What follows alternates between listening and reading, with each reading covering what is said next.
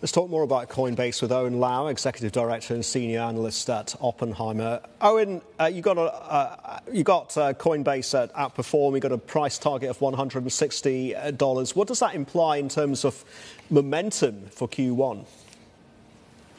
Yeah, the momentum is pretty strong. As Alicia just said, the guidance in the first quarter, it's pretty strong.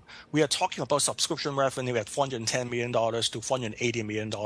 This is around 19% higher quarter over quarter. When we track the volume so far in the first quarter, it is also up around 38% in first quarter compared to fourth quarter. So the momentum continues to be strong. When we track the spot Bitcoin ETF inflows, it's also amazing. Alicia just mentioned the net inflow, it's about $4 billion year to date. I think that can continue to go up. So to me, the momentum continues to be strong for Coinbase in first quarter. Owen, that said, what could go wrong? Coinbase is in the midst of a legal fight with the SEC.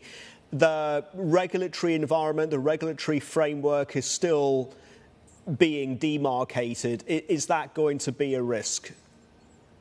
Yeah, this is definitely a risk. We also think about this regulatory overhang.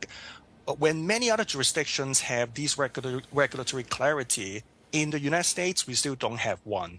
And Coinbase is still in the middle of this fight with the SEC, and we don't know the outcome. The outcome is highly unpredictable, but I have confidence that Coinbase will fight with the SEC and probably can prevail at the end.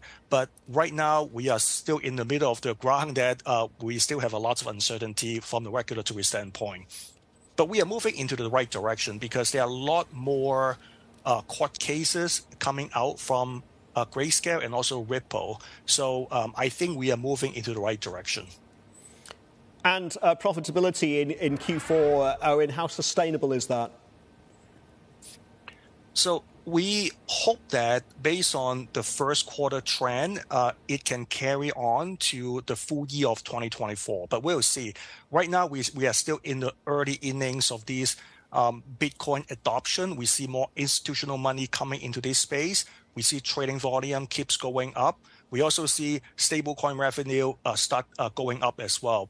So my prediction is they can sustain this profitability at least in 2024. But we'll see. Like it's still a long way to go for 2025. But right now, at least at this point, we predict pretty sustainable profitability over the next few quarters.